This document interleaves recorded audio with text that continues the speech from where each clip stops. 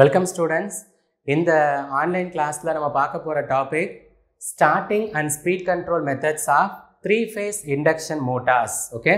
So ipo nama first paaka poradhu speed control பத்தி paaka porom. Okay. So ஒரு synchronous speed வரைக்கும் சுத்தனா பிரச்சனை இல்ல. அதை தாண்டி வந்து ரொம்ப அதிகமான enormous speedல சுத்தும் பொழுது அதில் இருக்கக்கூடிய ரோட்டார் காம்பனன்ட்ஸ் எல்லாமே டேமேஜ் ஆகிறதுக்கு உண்டான சான்ஸ் இருக்குது. அண்ட் வியர் அண்ட் டியர் அப்படின்னு போட்டிருக்காங்க. வியர் அண்ட் டியர்னா என்ன, தேய்மானம், ரைட்டா, அதுவும் அதிகமாக இருக்கிறதுக்கு உண்டான சான்சஸ் இருக்குது. ஸோ இதெல்லாம் ஓவர் கம் பண்ணுறதுக்காக தான் நம்ம என்ன பண்ணுறோம், ஸ்பீடை கண்ட்ரோல் பண்ணுறதுக்கு உண்டான டெக்னிக்ஸ் பற்றி படிக்க போகிறோம். ஸோ இந்த ஸ்பீட் கண்ட்ரோல் டெக்னிக்ஸ்குள்ளே ரெண்டு கொடுத்துருக்காங்க. First one stator side control. Okay, so stationery பார்ட்டான stator இருக்குது இல்லையா, ஸோ அதை வச்சும் நீங்கள் கண்ட்ரோல் பண்ண முடியும். அதே மாதிரி ரொட்டேட்டிங் காம்பனண்ட்டான ரோட்டார், ஓகே, ஸோ அதை வச்சு கண்ட்ரோல் பண்ணலாம். ஸோ ஸ்டேட்டார் சைட் ஸ்பீட் கண்ட்ரோல்னு சில டெக்னிக்ஸ் பார்க்க போகிறோம், ரோட்டார் சைட் ஸ்பீட் கண்ட்ரோல்னு சில டெக்னிக்ஸ் பார்க்க போகிறோம். ஓகே, நம்ம பார்க்க போகிறது stator side speed control methods என்னென்ன இருக்குதுன்னு பார்க்கலாம். Number one, by changing the applied voltage. நம்ம ப்ரீவியஸ் வீடியோவில் three phase induction மோட்டாருடைய equivalent circuit பற்றி பார்த்தோம்ல. ஸோ அதில் பார்த்தீங்கன்னா நம்மளுடைய சப்ளை வந்துட்டு ஸ்டேட்டாருக்கு தான் கொடுப்போம். அந்த ஸ்டேட்டார் வழியாகத்தான் சென்டரில் இருக்கக்கூடிய ரோட்டாருக்கு சப்ளை தாண்டி போகும். ஸோ அப்போ மேஜராக பார்க்கும் பொழுதே சப்ளை ஸ்டேட்டாருக்கு தான் போகும் அப்படிங்கிற நமக்கு தெரியுது. ஸோ அதனால் அந்த ஸ்டேட்டாருக்கு நம்ம கொடுக்கக்கூடிய சப்ளை வோல்டேஜை சேஞ்ச் பண்ணும் பொழுது ஆட்டோமேட்டிக்கலாக ஸ்பீட் மாறுங்கிறாங்க. என்ன காரணம்னா இந்த relation T is directly proportional to V square. Okay, இதில் டீனா என்ன, டீனாக்க டார்க்கு, இந்த ஸ்டார்டிங் டார்க் அப்படின்னு சொல்லுவாங்க இல்லையா. ஸோ அது எதை பொறுத்து அமைஞ்சிருக்குன்னா it is directly proportional to we. வீனாக்க voltage, okay, square of the voltage அப்படிங்கிறாங்க. ஸோ அப்போ எந்த அளவுக்கு வந்துட்டு நீங்கள் அதிகமான வோல்டேஜ் கொடுக்குறீங்களோ அந்த அளவுக்கு டார்க் அதிகமாக இருக்கும், ஸ்பீட் அதிகமாக இருக்கும். வோல்டேஜ் எந்த அளவுக்கு குறைக்கிறீங்களோ அந்த அளவுக்கு டிக்ரீஸ் ஆகும். ஸோ அதான் T directly proportional to V square. சரி, அப்போ வோல்டேஜ் எப்படி நம்ம கூட்டுறது குறைக்கிறது, அதுக்கு கீழே ஒரு ரெண்டு சப் டெக்னிக் சொல்லியிருக்கிறாங்க. Number one, by using auto transformer. நீங்கள் கிளாசிஃபிகேஷன் ஆஃப் டிரான்ஸ்ஃபார்மர் பார்க்கும் பொழுது step up, step town and auto அப்படிங்கிறத படிச்சிருப்பீங்க. ஸோ ஆட்டோ டிரான்ஸ்ஃபார்மர்னா என்ன, you will have only one winding. So அந்த வைண்டிங்கே பிரைமரி வைண்டிங்காகவும் இருக்கும் அண்ட் செகண்டரி வைண்டிங்காகவும் இருக்கும். ஸோ இந்த டைப் ஆஃப் டிரான்ஸ்ஃபார்மருக்கு பேர் தான் ஆட்டோ. அண்ட் இந்த ஆட்டோ டிரான்ஸ்ஃபார்மரில் கொடுக்கக்கூடிய சப்ளையை அதிகமாக வெளியே வர்றதுக்கு சான்ஸே இல்லை, ரைட்டா. ஏன்னா ரெண்டு பக்கமும் அந்த பிரைமரி அண்ட் செகண்டரி டர்ன்ஸ் ஒன்று தான் அப்படிங்கிறதுனால வோல்டேஜ் வந்துட்டு கூடுறதுக்கு உண்டான சான்ஸ் இல்லை. எதர் கான்ஸ்டண்ட்டாக இருக்கும், இல்லைனா சில வோல்டேஜ் ட்ராப் காரணமாக குறையலாம், பட் கூடுறதுக்கு சான்ஸ் இல்லை. அதனால தான் ஆட்டோ டிரான்ஸ்ஃபார்மரை வச்சு வோல்டேஜை கூடாமல் குறையாமல் பார்த்துக்கிற மாதிரியான ஒரு செட்டப் இங்கே வச்சுருக்காங்க. ஓகே, ஸோ நம்ம three phase auto டிரான்ஸ்ஃபார்மர்னால red, yellow and black, okay, so 3 colour wires வந்துட்டு இருக்குது. அந்த த்ரீ ஃபேஸ் ஆட்டோ டிரான்ஸ்ஃபார்மரை எடுத்துகிட்டு போய் ஸ்டேட்டார் வைண்டிங்க்கு கொடுத்துருக்காங்க. சென்டரில் ரோட்டார், வெளியே தான் ஸ்டேட்டார். அப்போ ஸ்டேட்டாருக்கு கனெக்ஷன் கொடுத்துருக்குறோம். சரி, இப்படி கொடுக்குற கனெக்ஷனால என்ன ஆகும்னா இந்த த்ரீ ஃபேஸ் ஆட்டோ டிரான்ஸ்ஃபார்மர்லேருந்து ஒரு ஏசி சிக்னல் வந்துட்டு ஜென்ரேட் ஆகும். ஸோ அந்த ஏசி சிக்னல் ஒரு குறிப்பிட்ட வோல்டேஜில் இருக்கிற மாதிரியான சிக்னலாக தான் வரும். ஃப்ரீக்வன்சியும் பார்த்தீங்கன்னா ஒரு பர்டிகுலர் ஃப்ரீக்வன்சியில் தான் இருக்கும். அடிக்கடி ஃப்ரீக்வன்சி வந்துட்டு சேஞ்ச் ஆகாது. உங்களுக்கு ஃப்ரீக்வன்சி வேரியேஷன் அதிகமாச்சுன்னா வோல்டேஜ் கூட குறைய வாய்ப்பு இருக்குது. ஆனால் கான்ஸ்டன்ட் ஃப்ரீக்வன்சி சிக்னல் அப்படிங்கிறப்போ வோல்டேஜ் சேஞ்ச் ஆக வாய்ப்பு இல்லை.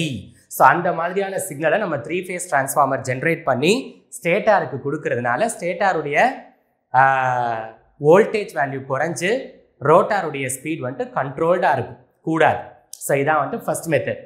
அடுத்து இதுக்குள்ளேயே ரெண்டாவது method, by using primary resistors which are connected in series to the stator winding. So நான் சிம்பிளாக உங்களுக்கு டயராம் வரைகிறேன் பாருங்க. ஒரு த்ரீ ஃபேஸ் இண்டக்ஷன் மோட்டார் எடுத்துக்குவோம். So three phase induction மோட்டார்னாக்க red, yellow and black wires இருக்கக்கூடியது. ஸோ இதை எடுத்துகிட்டு போய் எங்கே கொடுக்குறீங்கன்னா ஒரு இண்டக்ஷன் மோட்டார், இது த்ரீ ஃபேஸ் இண்டக்ஷன் மோட்டார், வெளியே ஸ்டேட்டார், உள்ளக்க ரோட்டார். ஸோ இப்படி தான் ஆக்சுவலாக ஒரு three phase induction மோட்டாருடைய constructional diagram இருக்கும். சரி, இப்போ இதில் ஸ்டேட்டாருக்கு நம்ம கொடுக்குறோம்ல 3 லைன் சப்ளை. ஸோ அந்த 3 லைன் சப்ளை நான் என்ன பண்ணுறேன்னா ரெசிஸ்டர்ஸ் ஆட் பண்ணுறேன். ஸோ இது R1, இது R2, இது R3ன்னு வச்சுக்கோங்க.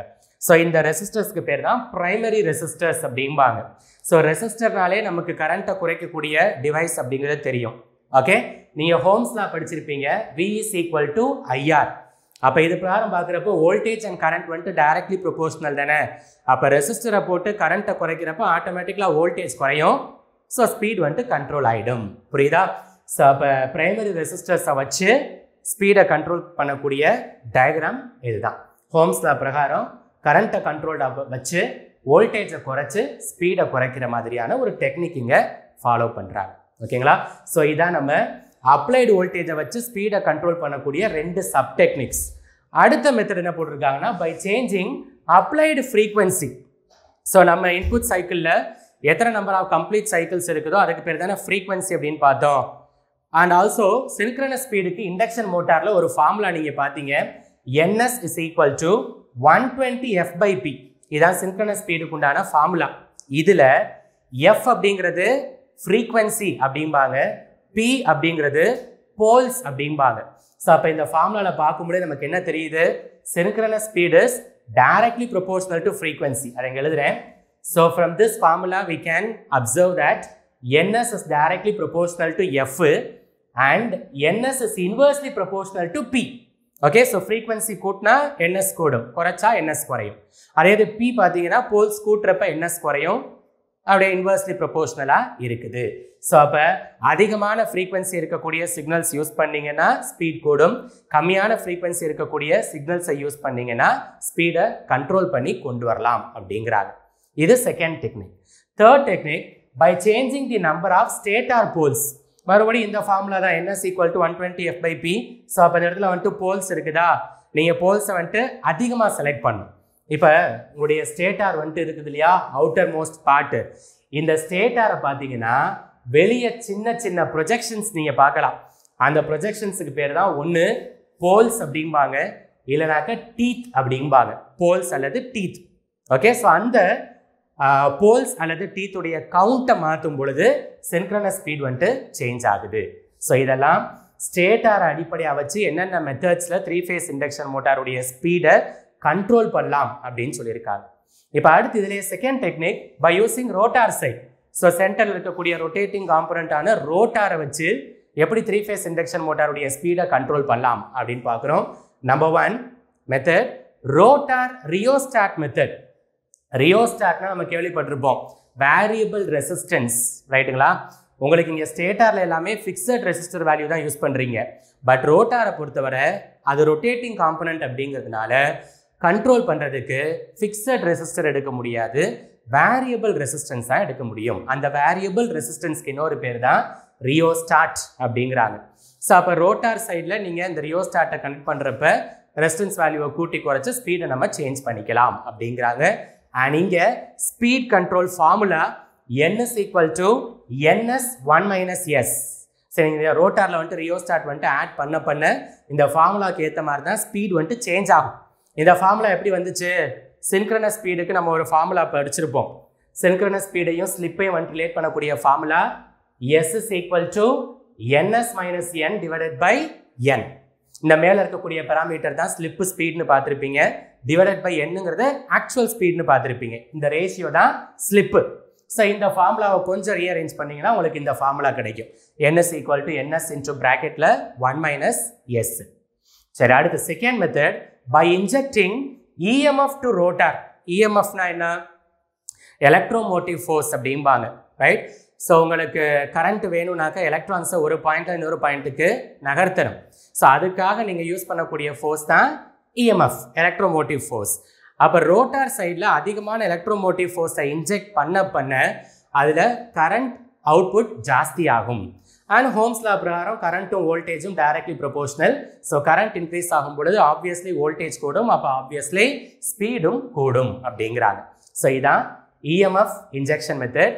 அண்ட் இதில் ரோட்டாருக்கு வந்துட்டு EMF-ஐ திணிக்கிறதுக்காக, இன்ஜெக்ட் பண்ணுறதுக்காக நம்ம ஒரு மெக்கானிசம், ஒரு இன்ஸ்ட்ருமெண்ட் யூஸ் பண்ணுவோம். அதுக்கு பேர் தான் static grammar system. 2018 EB question இது.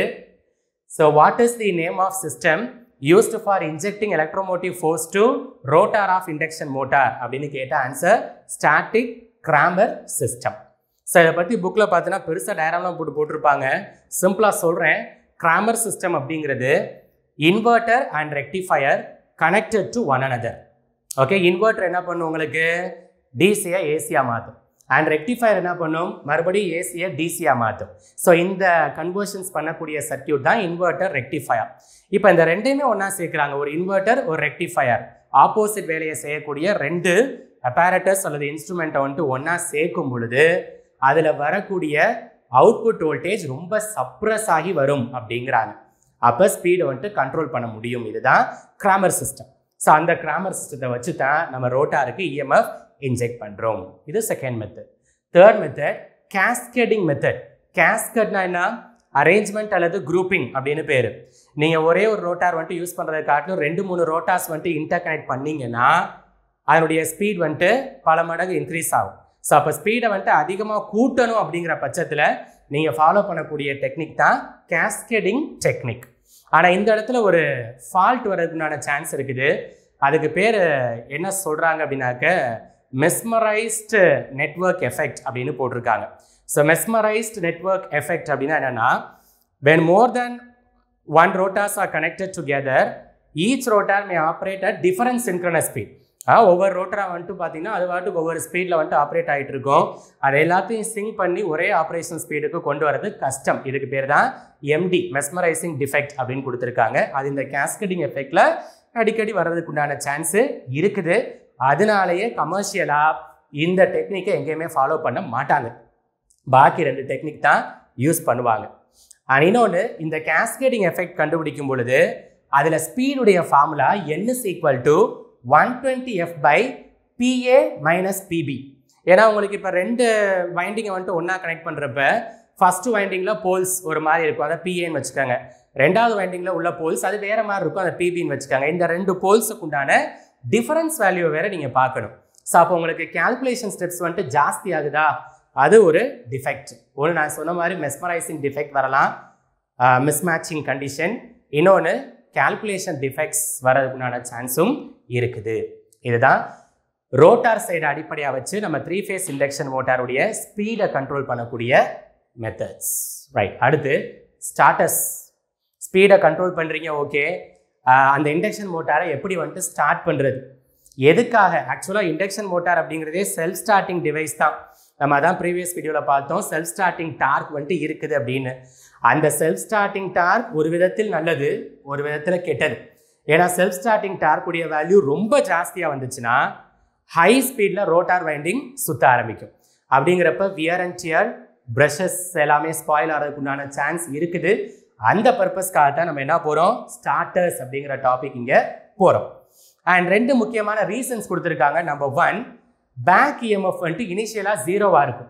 ஏன்னா பேக் இஎம்எஃப்னா என்ன, நாம் கொடுக்கக்கூடிய சப்ளைக்கு ஆப்போசிட்டாக உற்பத்தி ஆகி வரக்கூடியது தானே பேக் இஎம்எஃப். ஸ்டார்டிங்கில் நம்ம சப்ளையே கொடுக்கல அப்படிங்கிறப்ப பேக் இஎம்எஃப் 0வால் இருக்கும். அப்போ பேக் இஎம்எஃபே இல்லாதப்ப ரோட்டார் ஹை ஸ்பீடில் சுற்றுறதுக்கு சான்ஸ் இருக்குதுல்ல, அதான் சொல்கிறாங்க. ஸோ பேக் இஎம்எஃப் வேல்யூ வந்துட்டு 0வாக இருக்கும், ரெசிஸ்டன்ஸ் வேல்யூ ரொம்ப ரொம்ப குறைவாக இருக்கும். அப்படிங்கிற பட்சத்தில் ஸ்டார்டர்ஸ் இல்லாமல் நீங்கள் மோட்டாரை ஸ்டார்ட் பண்ணிங்கன்னா ஆரம்பத்திலேயே 5 to 6 times ஸ்பீடு வந்துட்டு இன்க்ரீஸ் ஆகும். அது எவ்வளோ ஸ்பீடில் ஆக்சுவலாக ஓடணுமோ அதை காட்டில் 5 முதல் 6 மடங்கு ஸ்பீட் ரொம்ப ஜாஸ்தியாக ஸ்டார்ட் ஆகிறதுக்கு உண்டான சான்ஸ் இங்கே இருக்குது. அதை கண்ட்ரோல் பண்ணுறதுக்காக தான் நம்ம ஸ்டார்டர்ஸ் அப்படிங்கிற ஒரு எலமெண்ட்டுக்கே போகிறோம். இப்போ என்னென்ன ஸ்டார்டர்ஸ் இருக்குது, அது எப்படி யூஸ் ஆகுதுன்னு சொல்கிறேன். Number 1, DOL starter. DOLனாக்க விரிவாக்கம் டைரக்ட் ஆன்லைன் ஸ்டார்டர்ஸ் அப்படிம்பாங்க. டைரக்ட் ஆன்லைன் ஸ்டார்டர்ஸ் அப்படின்னா என்னன்னா, இப்போ இது வந்துட்டு நம்மளுடைய இண்டக்ஷன் மோட்டார், ரைட்டா? இது நம்மளுடைய 3 phaseங்கிறதுனால எப்படி இருந்துச்சு, நமக்கு ரெட்டு, எல்லோ அண்ட் பிளாக் அப்படின்னு இருந்துச்சு. இப்போ என்ன பண்ணுறேன்னா, இந்த கனெக்ஷன் பாயிண்ட்ஸுக்கும் நம்ம 3 phase இண்டக்ஷன் மோட்டாருக்கும் நடுவில் எலக்ட்ரிக்கல் ஃபியூசஸ் வந்துட்டு அட்டாச் பண்ண போகிறேன். ஓகே, ஸோ இது ஃபியூஸ் 1, இது ஃபியூஸ் 2, இது fuse 3. So diploma electrical students வந்துட்டு ஃபியூஸ்னாக்க மின்சார உருகு இலை அப்படின்னு படிச்சிருப்பீங்க. அது வந்துட்டு ஒரு விதமான சர்க்கியூட் பிரேக்கிங் எலமெண்ட். எப்போல்லாம் வந்துட்டு அதிகமான கரண்ட் வந்துட்டு அது வழியாக பாஸ் ஆகுதோ அப்போ ஆட்டோமேட்டிக்கலாக அந்த ஃபியூஸ் வந்துட்டு டிஸ்கனெக்ட் ஆகிடும். மேற்கொண்டு பார்த்தீங்கன்னா சப்ளை இதுக்கு போக விடாது. அதான் நமக்கு தேவை. அதிகமான ஸ்பீடில் வந்துட்டு அது சுற்றக்கூடாதுனாக்கா சப்ளையை நம்ம கொஞ்சம் நேரம் கட் பண்ணி வைக்கணும். அதுக்கு தான் சென்டரில் ஃபியூஸ் அப்படிங்கிற எலமெண்ட்டை அட்டாச் பண்ணுறாங்க. So here the electrical fuse will act as a circuit breaker. Okay, சரி. அப்புறம் ஒரு இம்பார்ட்டன்ட் பாயிண்ட் அடிக்கடி டெக்னிக்கலில் கேட்குறது, இந்த ஃபியூஸ் வந்துட்டு என்ன மெட்டீரியல்னால செய்யப்பட்டிருக்குன்னு கேட்பாங்க. It is made up of laddu and tin. Okay, பிபினா laddu metal, எஸ்எட்னா டின். தமிழில் வந்துட்டு லெட்னா காரியம்னு சொல்வீங்க, டின்னா தகரம்னு சொல்வீங்க இல்லை. ஸோ அந்த காரியமும் தகரமும் சேர்ந்த கலவை தான் இந்த ஃபியூஸ் தயாரிக்கிறதுக்காக பயன்படுத்தக்கூடிய மெட்டீரியல்ஸ். ஓகேங்களா? ஸோ அது ஒரு மெத்தட். ஸோ இருக்கிற மெத்தட்ஸ்லேயே பார்த்தீங்கன்னா ரொம்ப சிம்பிளான மெத்தட் இந்த டிஓஎல் ஸ்டார்டர் மெத்தட் தான். சிம்பிளாக கிடைக்கக்கூடிய ஃபியூஸ் தான். அண்ட் இன்னொரு முக்கியமான பாயிண்ட் ஞாபகம் வச்சுக்கோங்க, இந்த டிஓஎல் ஸ்டார்டரில் யூஸ் பண்ணக்கூடிய ஃபியூஸுக்கு பேர் என்ன அப்படின்னா கேட்ரிட்ஜ் ஃபியூஸ் அப்படிம்பாங்க. இது இம்பார்ட்டன்ட். கேட்ரிட்ஜ். ஆக்சுவலாக நம்ம வீட்டில் நீங்கள் இவி பாக்ஸ் ஓப்பன் பண்ணி பார்த்தா ஃபியூஸ் இருக்கும்ல, அதுக்கு பேர் கிட்கேட் ஃபியூஸ். அது வந்துட்டு டொமஸ்டிக். பட் இந்த டிஓஎல் ஸ்டார்டரில் யூஸ் பண்ணக்கூடிய ஃபியூஸுக்கு பேர் கேட்ரிட்ஜ் ஃபியூஸ் அப்படிம்பாங்க. லெட் அண்ட் டின்னால் செய்யப்பட்ட ஃபியூஸ் தான் அது. Second method auto transformer starter. So மறுபடியும் நம்ம இங்கே பார்த்த ஒரு கண்டிஷன் தான். ஆட்டோ டிரான்ஸ்ஃபார்மருடைய ஃப்ரீக்வன்சி பார்த்தீங்கன்னா கண்ட்ரோல்டாக இருக்கும், சேஞ்ச் ஆகாது. வோல்டேஜும் பார்த்தீங்கன்னா ஒரு குறிப்பிட்ட அளவில் இருக்கும், மாறாது. ஸோ அப்படிங்கிறப்ப எல்லாமே கண்ட்ரோல்டாக இருக்கிறதுனால அதிக ஸ்பீடில் ஓடுறதுக்கு வாய்ப்பு இல்லை அப்படிங்கிறாங்க. ஸோ ஆட்டோ டிரான்ஸ்ஃபார்மர்ஸ் வச்சு நீங்கள் பண்ணலாம். அண்ட் இன்னொன்று, இந்த டிஓஎல்ல இல்லாத ஒரு அட்வான்டேஜ் நம்ம ஆட்டோ டிரான்ஸ்ஃபார்மரில் இருக்குது. என்னன்னா overload release and no voltage release. இது கிட்டத்தட்ட நம்ம டிசி மெஷின்ஸில் பார்த்துருப்போம் ஸ்டார்டர்ஸ் பற்றி. அந்த ஸ்டார்டர்ஸில் 3 பாயிண்ட் அண்ட் 4 பாயிண்ட் ஸ்டார்டர்ஸ்னு டிஸ்கஸ் பண்ணியிருப்போம். அந்த வீடியோ போய் பாருங்கள், அதில் இதுக்கு அர்த்தம் இருக்கும். ஓஎல்ஆர்னா ஓவர்லோட் ரிலீஸும்பாங்க. இந்த இண்டக்ஷன் மோட்டாரில் தாக்கு பிடிக்க முடியாத அளவுக்கு லோட் இருந்தால் ஃபியூஸ் எல்லாமே வந்துட்டு டிஸ்கனெக்ட் ஆகிட்டு ஸ்பீட் வந்துட்டு குறையிறது. அதுக்கு பேர் தான் ஓவர்லோட் ரிலீஸும்பாங்க. நோ வோல்டேஜ் ரிலீஸ் அப்படின்னாக்க நீங்கள் சப்ளையை ஃபுல்லாக வந்துட்டு கட் பண்ணிட்டீங்கன்னா மோட்டார் வந்துட்டு சுற்றக்கூடாது. ரைட்டாக சில நேரத்தில் பார்த்தீங்கன்னா சுற்றிக்கிட்டு இருக்கும் சப்ளை கட் பண்ணாலுமே. ஸோ அந்த மாதிரியான கேசஸை ஓவர் கம் பண்ணுறதுக்கு தான் இந்த ரிலீஸ் பட்டன். ஸோ இந்த ரெண்டு ரிலீஸ் பட்டனும் ஸ்பெசிஃபிக்காக நம்ம ஆட்டோ டிரான்ஸ்ஃபார்மர் மெத்தடில் இருக்குது, டிஓஎல்ல இல்லை. Okay, third method rotor resistance starter. So மறுபடியும் அதே தான், நம்ம ரோட்டார் சைடில் இருக்கக்கூடிய ரெசிஸ்டன்ஸ் வேல்யூவை கூட்டலாம். ஓகே, ரெசிஸ்டன்ஸ்னாக்க கரண்ட்டை வந்துட்டு கம்மி பண்ணும். So current வோல்டேஜும் directly proportional. அப்போ வோல்டேஜ் குறையும், ஆட்டோமேட்டிக்கலாக சுற்றக்கூடிய ஸ்பீடு கண்ட்ரோல் ஆகிடும். ஓகே, லாஸ்ட் 4வது மெத்தட் ஸ்டார் டெல்டா ஸ்டார்டர். நீங்கள் டிரான்ஸ்ஃபார்மர் கனெக்ஷன்ஸில் படிச்சிருப்பீங்க, 4 விதமான connection, star star star delta, delta star star ஸ்டார்னு படிச்சிருப்பீங்கல்ல. அதில் ஸ்டார் டெல்டா அப்படிங்கிற டைப்பு தான் நம்ம 3 ஃபேஸ் இண்டக்ஷன் மோட்டாருடைய ஸ்பீடை கண்ட்ரோல் பண்ணுறதுக்காக யூஸ் ஆகுது. சரி, ஏன் இது யூஸ் ஆகுதுன்னா இந்த காரணம் தான். Face voltage is equal to line voltage divided by √3. உங்கள் சப்ளை வயர் இருக்குல்ல, 3 ஃபேஸ் வயர், அதில் எவ்வளோ வோல்டேஜ் வருதோ அது டிவைடட் பை √3 போட்டுரும். அப்படிங்கிறப்ப மதிப்பு குறைஞ்சிருமா? அந்த குறைக்கப்பட்ட வேல்யூ தான் எங்கே போகும்னா மோட்டாருக்கு போய் சேரும். ஸோ ஆக்சுவலாக நீங்கள் சப்ளை பண்ணக்கூடிய வோல்டேஜ் வந்துட்டு லைன் வோல்டேஜ், அந்த மோட்டாருக்கு ஆப்ரேட் பண்ணுறதுக்காக போகக்கூடிய வோல்டேஜுக்கு பேர் ஃபேஸ் வோல்டேஜ். ஸோ அந்த ஃபேஸ் வோல்டேஜ் எப்படி இருக்குன்னா லைன் வோல்டேஜ் பை √3. அப்படிங்கிறப்ப ஆட்டோமேட்டிக்கலாக ஹை ஸ்பீடில் ரன் ஆகாமல் அந்த ஸ்பீடு கண்ட்ரோல் ஆக ஆரம்பிச்சிரும் அப்படிங்கிறாங்க. ஸோ இதான் 4 விதமான ஸ்டார்டர்ஸ் 3 ஃபேஸ் இண்டக்ஷன் மோட்டாருக்கு.